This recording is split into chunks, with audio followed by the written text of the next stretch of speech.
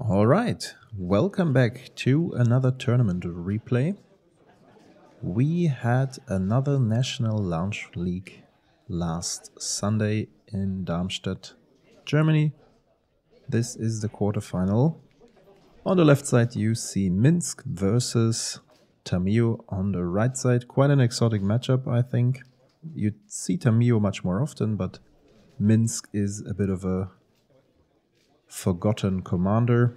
But Chris managed to go into top 8. And yeah, I think this is an interesting matchup.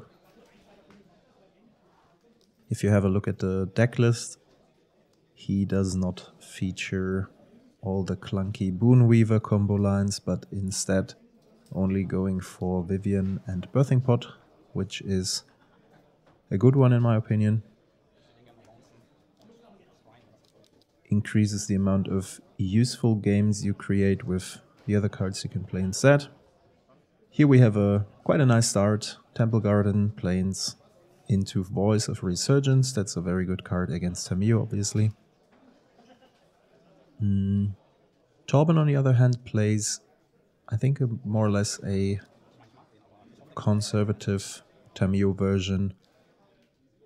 We see various builds, control, affinity, tempo. We also had a tempo Tamiyo at the tournament. But yeah, this version is the most intuitive one, if you so will.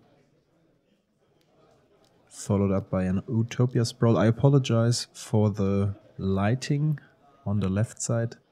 It's suboptimal, but you can see all the cards on the right side to make sure you don't miss anything. So we have a Force Spike for the Broadside Bombardier. That's a necessary interaction. The token enters no matter what.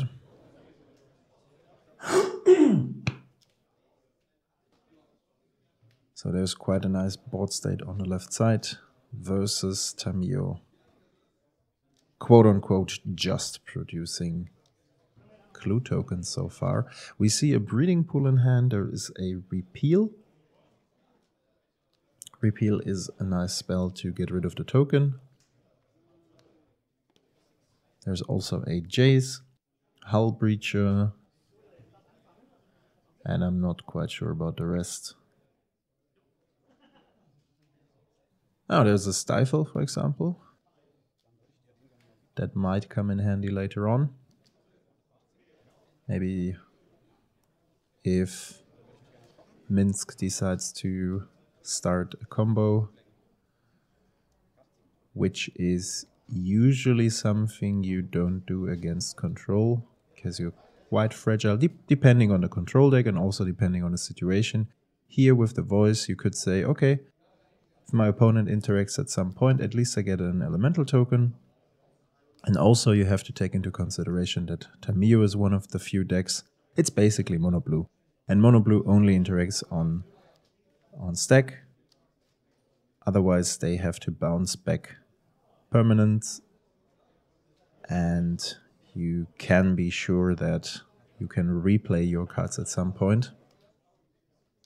And there is a Karmic Guide seeking to reanimate the Broadside Bombardiers. Would be quite a crazy interaction here, swinging with the Bombardiers, sacking the Karmic Guide, dealing 7 damage. Not too bad. There's a Subtlety, taking care of the Karmic Guide. And another token is produced. So that Voice really came in handy. Trying to downtick Tamiyo. This Tamiyo print, by the way, is absolutely gorgeous. It looks so beautiful. I think it was even the texture foiling, which doesn't make a lot of a difference on camera, but in paper it looks a tiny bit nicer.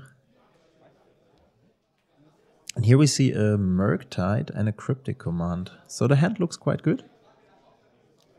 Also an Icefang Quattle. This could be a nice blocker at some time to... If he manages to get 3 snow permanents, could be a nice blocker to get rid of Voice. But so far it has no Death Touch. And there are only 4 cards in graveyard. He knows there is a Karmic Guide incoming, or there's the potential for an incoming Karmic Guide. So there's definitely no room to tap out for Murktide. But a double spell is even better, Minsc into Scavenging Ooze. And the Scavenging Ooze is some kind of a signal that he has to start playing his Murktide at some point. So now there is an Icefang Quattle. I'm not quite sure. I think it would have been better to play the Icefang Quattle Sorcery Speed. Of course, that way you signalize that you might not have an interaction for the Karmic Guide. On the other hand, I think it's quite crucial to hit those land drops. Definitely debatable. So here is another Tamiyo uptick. Against that board state, definitely a good ability to reduce damage by 1 for each creature. And we see the Cryptic Command being ready.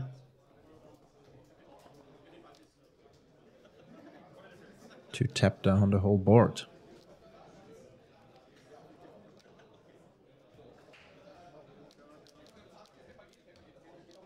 So there is another Karmic Guide. Beautiful copy, OG. Foil Old Bollard. And we see a Cryptic Command countering the Angel and tapping the whole board. The token comes first because the ability triggers first. So also make sure that this one is tapped down. Doesn't make a big of a difference since it has Summoning Sickness anyways, but that's fine. There is a Fast Lad being added. And now we have a Tamiyo Ultimate.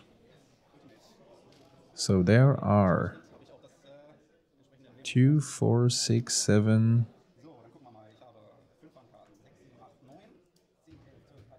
plus cards in hand. He was just about to count 16 cards.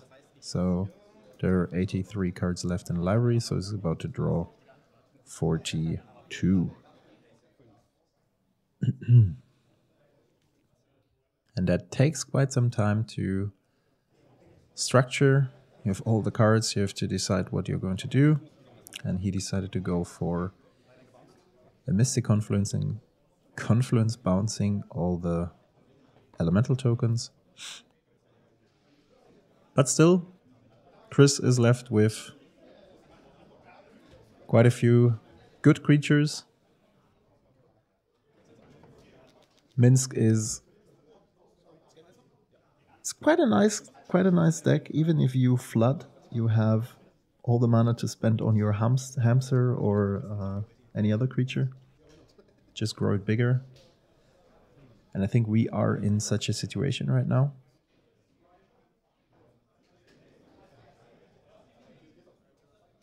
Yeah, the Hull Breach is kind of useless in that particular matchup. Unless there's some Skull Clamp magic going on.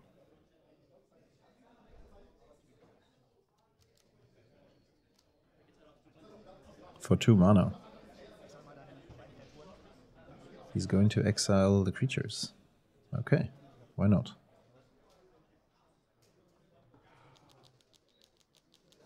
Draws the Scavenging Ooze. With all those cards in hand, there could be an argument to also get rid of the other cards. But I think he's He has 3 green left. I think Utopia's all called red. It's his only red source. He's going to grow the hamster here. Going down to 4.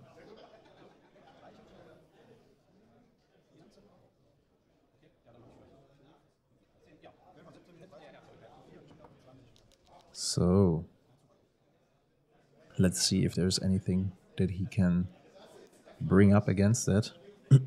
We see a Leisure Shredder in hand. There's a Murktide, so he can bring down some creatures for sure.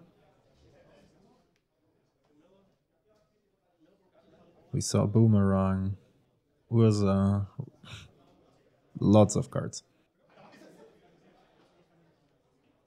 Quite cool to have a Tamiyo ulti here on camera. I hope you guys enjoy it too. So we start with a bird, another land, and a Murktide.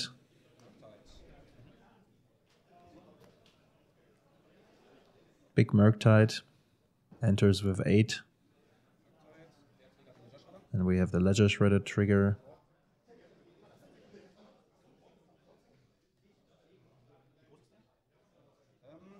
Yeah, and he can discard almost anything.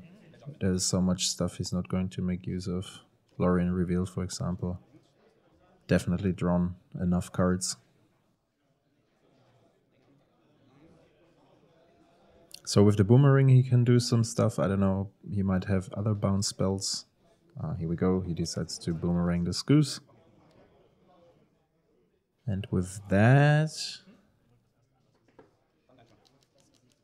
he's still not in a good spot, because he can just use the activated ability of Minsc to grow power and toughness of the other creatures.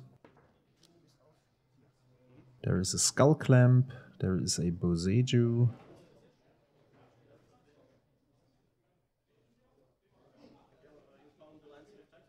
So, yeah, he can change power and toughness of the hamster, and he can also change power and toughness of Llanowar Elves.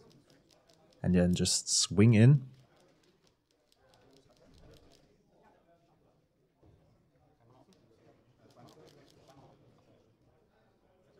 We see a Daze, which is not really relevant right now, because there are 3 power 2 creatures on board, as well as Minsc. So those are the blocks, and then he would still go down to 0.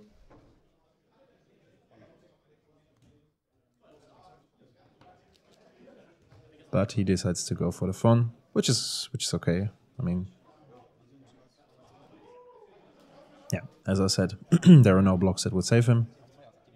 So despite drawing half your deck, this is decided for Minsc. Okay, second game. Tamiyo will be on the play, starting with a Hall of Storm Giants into Commander, obviously. But Minsc has also a nice response, a Chain Lightning turn 1. It's pretty good. Here we have an island, and we see a play pattern that doesn't come up too often, at least these days. Back in the days it was much more popular. There's a Boomerang for your land drop.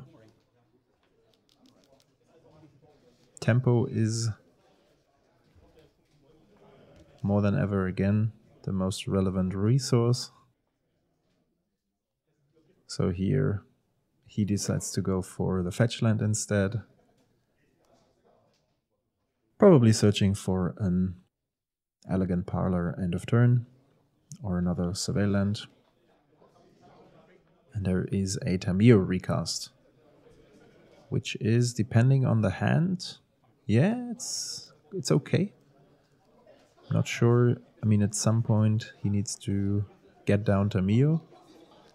Unfortunately for him, it seems that There is another interaction spell waiting to roast Tamiyo. And here we have... What is he going to search for? It's the Elegant Parlor. Okay, fair enough. So having some surveil business going on.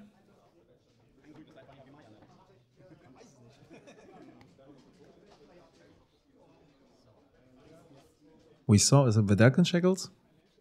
And there is a Murktide again, I think. And Oko also. So quite some good cards, but no green source so far.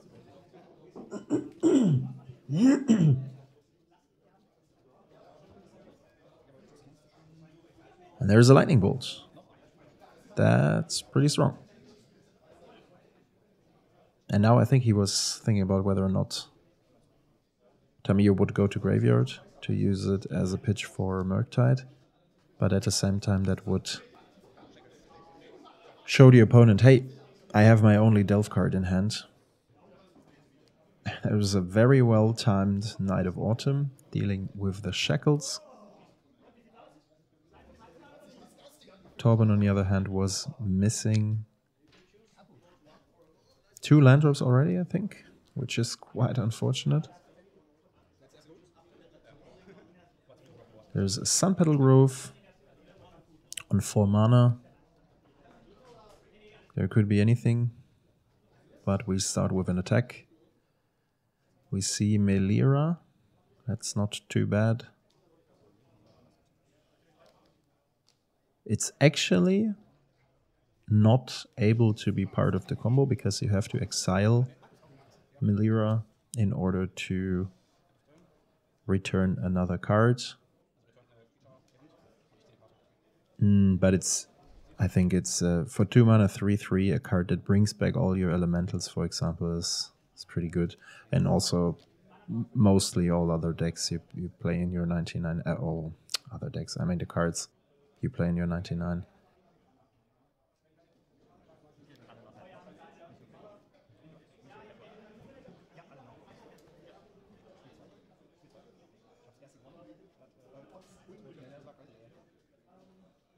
So the Hedge Maze is going to pitch the Force of Negation.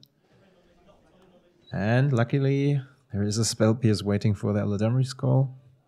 Otherwise, this could end quickly. We see a Birthing Pot. We see a Delighted Halfling. I'm not quite sure. But a Birthing Pot could cause some trouble together with Felida Guardian. So that's actually the main combo. Despite the interaction with Vivian, you have the Birthing Pot, and Felida Guardian is a 1/4 for 4 mana. It flickers a non-land permanent or even permanent on ETB. Not entirely sure. So you flicker the pot, then you pot Felida again into Karmic Guide, bring back the cat, flicker pot again, bring back Kiki. Kiki makes a copy of Karmic.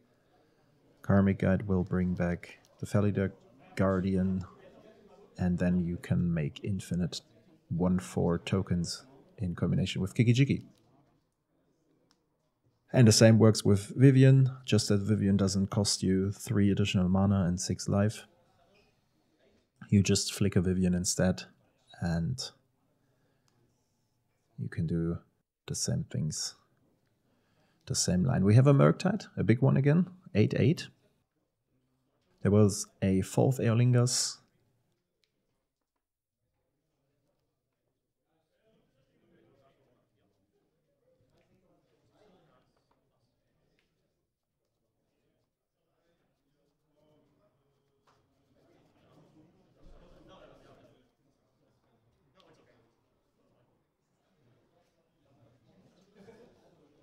Now that's interesting. What's going to happen? Shackles are dealt with. There's a Birthing Pot. Can be problematic. He's not yet in a spot to go off if he would pot Knight into Felidar Guardian. But still, there comes the hamster. Hamster time. No, makes no sense to attack. And here we have a cool interaction. There's a Mystic Sanctuary together with a Mystic Confluence in hand. So the Confluence can definitely take care of several cards. Let's attack first. Having the Monarch is a good thing as a control player. And there's a Daze. Daze is also really nice. Good interaction with the Sanctuary. It's quite a good draw, although there's a lot of mana on the other side and it might not get to counter something. But let's see.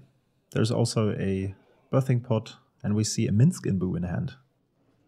Even the better hamster is ready to swing at you.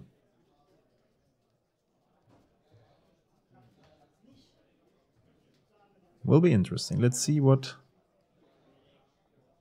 Minsc is going for.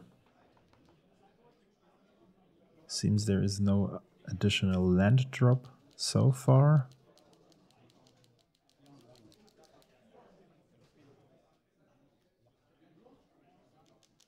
Let's swing in.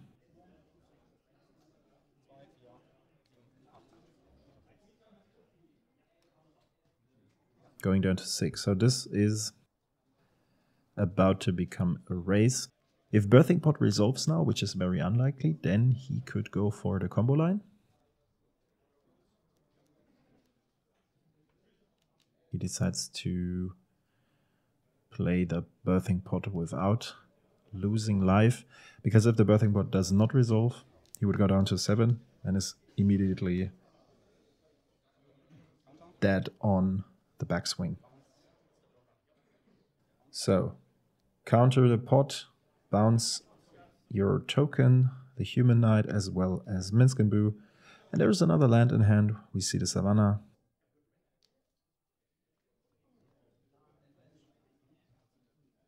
So you can just replay Minsc. And there we have the Daze with the Mystic Sanctuary.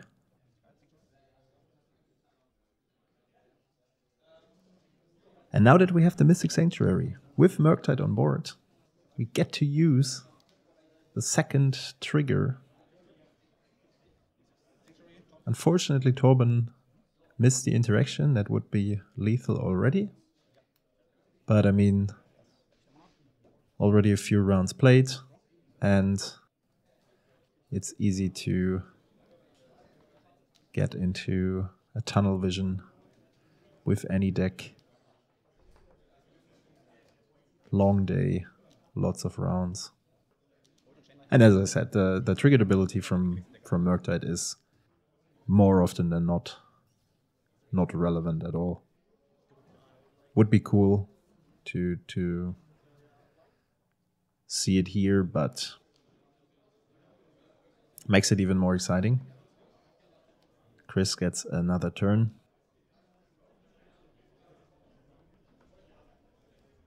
So we know there is a Minsc in hand. The Mystic Confluence went back on top due to the Sanctuary. So he knows he has to play around that. Only 3 damage on board. Minsc will probably never resolve. So he decides to attack first, going down to 3. And there's also a Melira in hand. And another fetch land we just saw. So he starts with a Minsc. That's post-combat not too scary.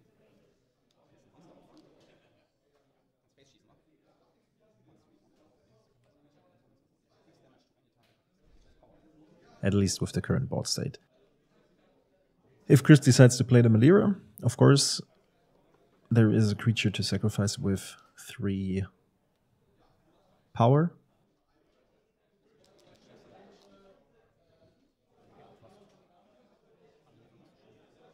But other than that, the activated ability is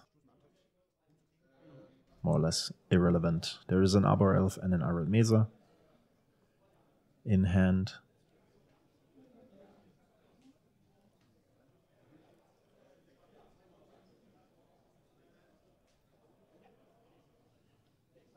Yeah, and probably the line of play is trying to get through Melira and then trying to sacrifice Melira. But even if like there is a Mystic Confluence on hand, and Torben can just let that -2 go on stack, and then he bounces all the creatures, and there's nothing to sacrifice. So there's no way out for Chris here. But you have to play to your odds. That's what's happening.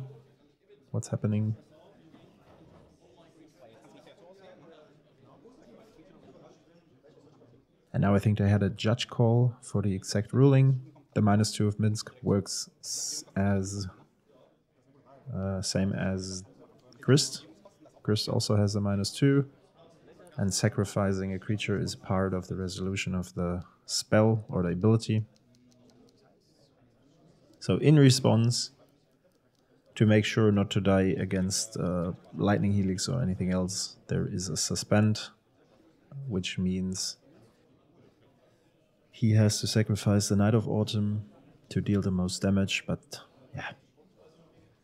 Hope to find something in the Demonic Tutor. And he decides to sacrifice Melira instead of letting it suspend, dealing 2 damage with the Knight. The Herbstritterin, as it's called in German. So 5-1, looking at the draw from the Monarch. Surprise, there's nothing to do. Let's go over to game 3. So that was a close one.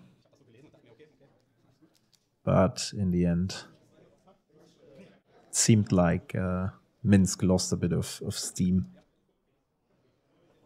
to keep on pressuring the board. Starting with a fetch land, game 3.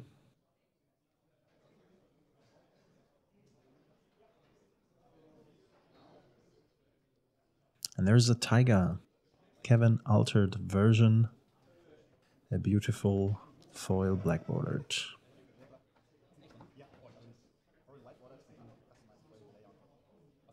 Looks great. And there's a Delighted Halfling. That's quite a good card against mono blue. We have a Polluted Delta, probably going for Tropical Island. And a Commander cast. Oh, it goes for a Snow-Covered Island. Okay, why not? Maybe he has Tropical Island in hand.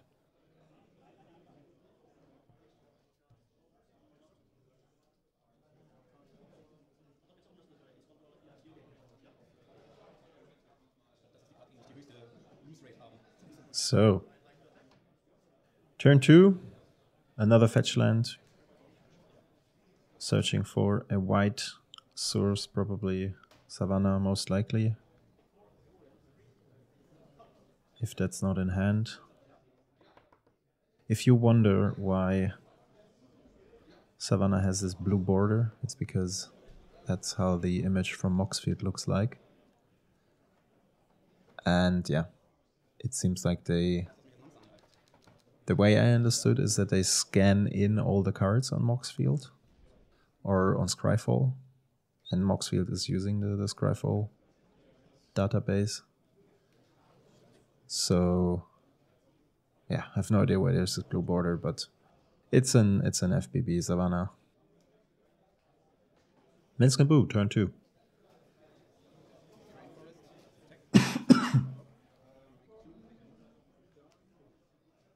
Already 5 power on board. It's quite good.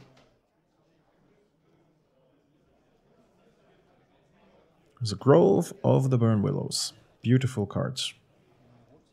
And there's a Domri. That's a legendary spell. Unfortunately, Delighted Halfling is not limited to legendary creatures, but spells. And here is a bit of a blunder. I think they had a short pause in between. And Torben was going into the think tank, not realizing that, well, it's a legendary spell. So the Flare of Denial doesn't do anything. And since Domri resolves, it will be very, very difficult for Torben to do anything else. And here is a Stern Scolding when he realizes, well, wait, Domri gives uncounterable to all the creature spells you play this turn. So that's quite an unfortunate setup for the mono blue player. Swinging in for 4. He can bounce Minsc, reduce the damage to 2. Actually 6, because Domri also boosts the board. Going down to 17.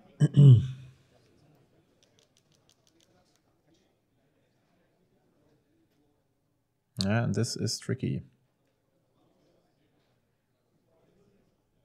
I probably forgot to distract the life here. So it should be 18-16 actually. There's a breeding pool going down to 14. Now the fetch is taken into account.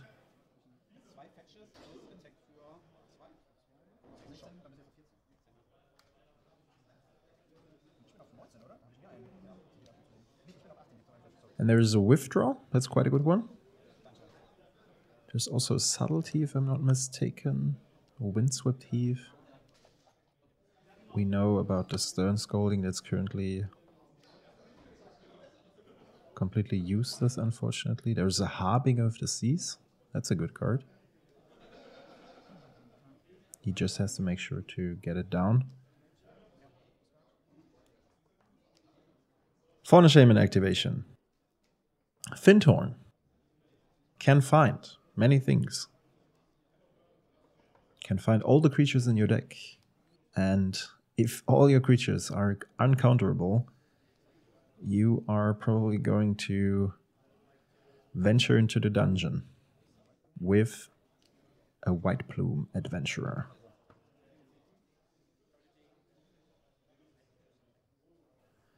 And that's what he is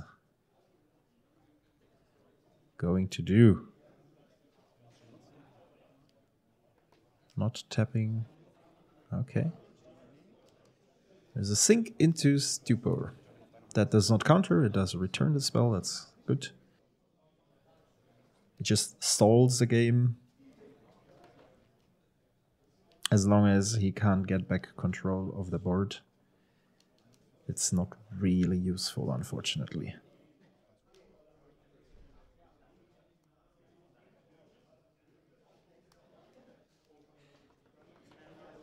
Fourth land. Withdraw could do some stuff. Could currently bounce 2 creatures. But as I said, as long as he can't get rid of the Domri, life is very, very tough for the mono blue player. And there is a subtlety, we see that. Maybe there's an edge. Maybe there's a situation in which he will try to resolve White Plume next turn again. You can subtlety it. Maybe he will put it back on top. And then you can block a Delighted Halfling, a Hamster, swing back on Domri, but Domri is still not dead. And he decides to withdraw the 2 creatures, which is definitely also something to do. Maybe he also thinks about, well, I can just crack the clue and get rid of the Stern Scolding, which is pretty useless right now. We see White Plume again. going into the dungeon, hitting the danger zone. There's a beautiful forest that I always think of as a snow-covered forest because the landscape is looking like that. Beautiful arena forest. We have another delighted halfling, which still can't be countered, and we have a fauna shaman, which also can't be countered. So he can just refill the board, attack for 2 with the hamster, correct the clue, and there needs to be an option. I think it was a Lorien revealed, which doesn't seal the deal. There's the force now, and this might be the concession because, yeah, there's simply not much to do. Harbinger comes too late, and at that point, Chris wins the game. Yeah, cool matchup. Lots of things happening here. Thanks for tuning in, and see you on the next one, which will be Felia against Azusa. Also quite an exotic one. See you over there.